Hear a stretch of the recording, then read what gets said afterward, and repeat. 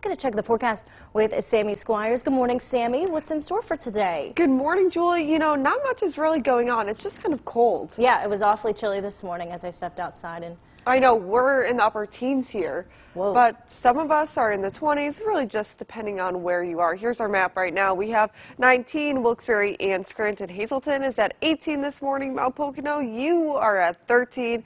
Meanwhile, Williamsport and Selinsgrove are both at 22 right now. So a very cold start and really not much going on in terms of our radar. Partly to mostly clear right now, and really we're just looking at that system that is heading off the coast right now, and that's really not going to affect us either. So not much going on for this weekend. Things are looking really good over the area.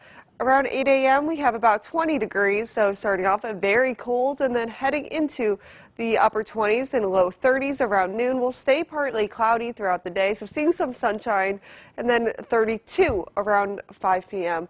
So really just being in the upper 30s at times before we go back down into the lower 30s. Tonight won't be as cold as this previous night. Something to look forward to for today, Julie. all right, Sammy, we'll see you soon.